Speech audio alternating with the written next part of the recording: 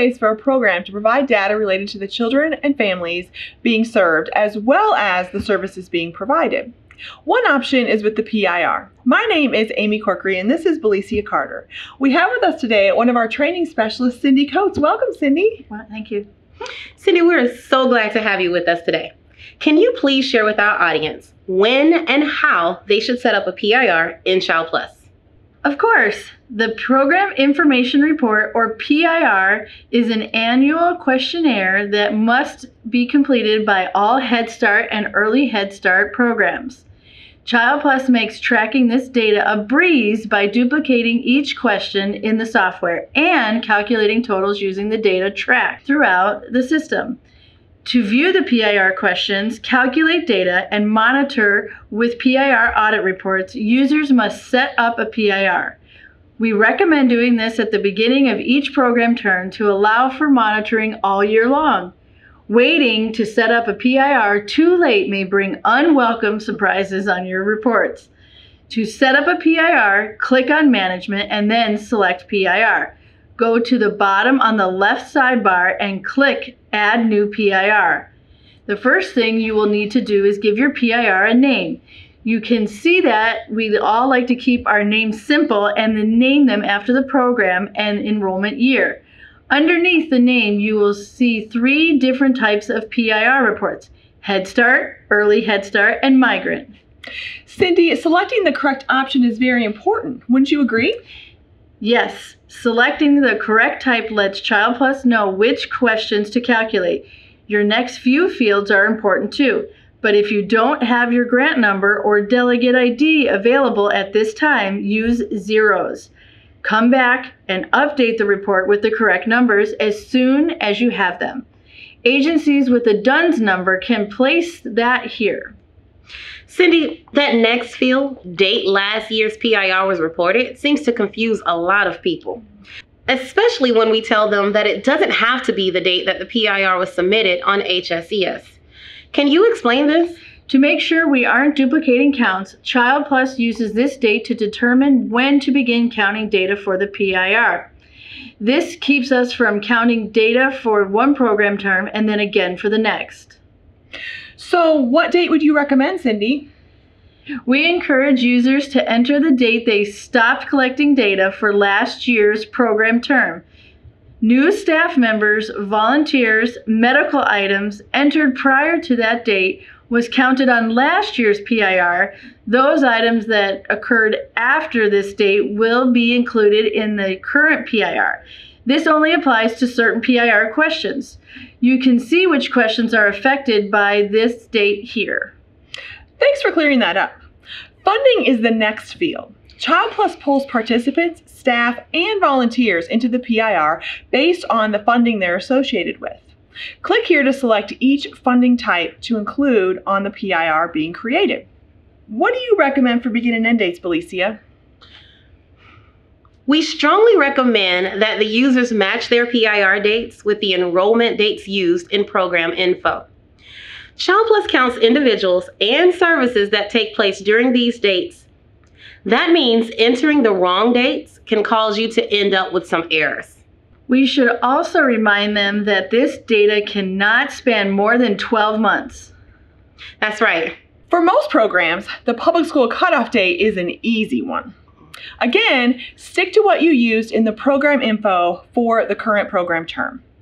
For those of you with multiple cutoff dates, pick the date that covers the largest amount of participants. Use Report 2003 to help you override question A13 with the correct values.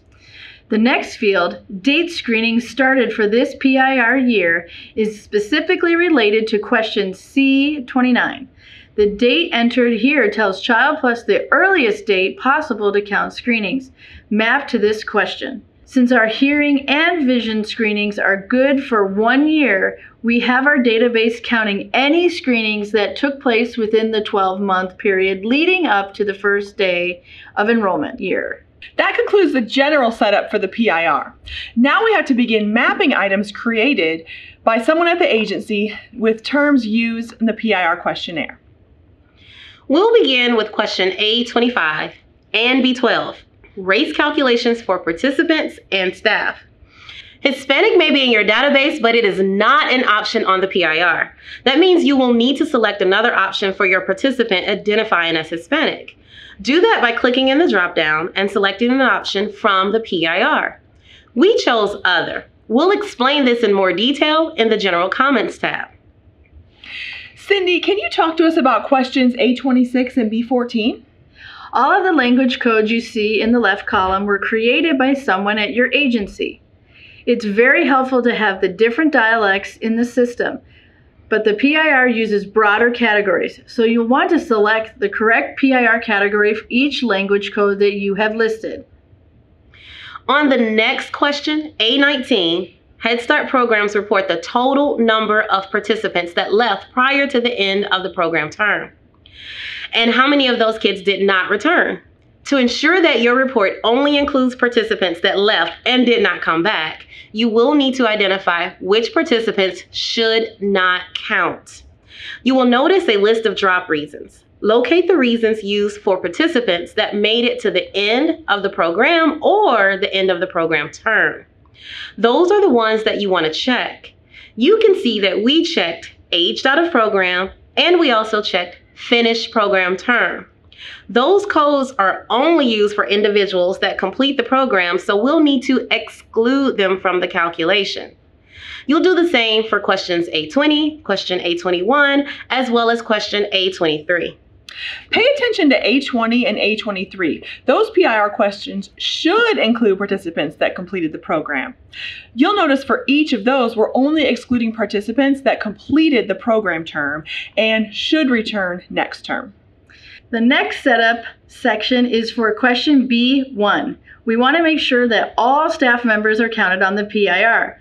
The left column contains a list of employment statuses. You will need to determine which status represents staff and which ones are used to identify contract staff. The next setup item is from section B also. This list includes the different types of volunteers that support your program. To make sure ChildPlus counts the correct ones for question B2, place a check next to each description that's used to identify volunteers that are current or former Head Start parents or guardians. Sometimes staff leave us. They may move on or find other opportunities. For questions B16 and B20, you will go through each termination reason and identify which description is used to when someone left for the higher compensation or left because they changed fields. In the next two sections, you will have to map terms used to describe the employment and education status for your parents and guardians. The terms available for use at your agency will appear in the left column.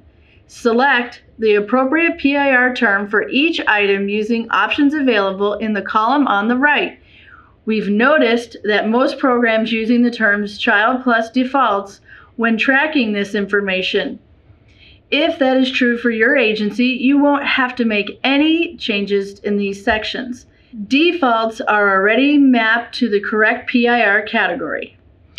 That brings you to the end of the PIR setup here, but we recommend checking your setup for health and education events, as well as health and education requirements. It is an area that has a big impact on how things are counted for several questions in section C of the PIR. We provide an overview of both areas in our ChildPlus Checkup series. You can find that by visiting our YouTube channel. Once you've gone through everything, calculate your PIR by clicking here. Wait for your confirmation and then click on each tab to view the calculations. Cindy, thanks so much for joining us today. It was my pleasure. Be on the lookout for the next CP Smart video.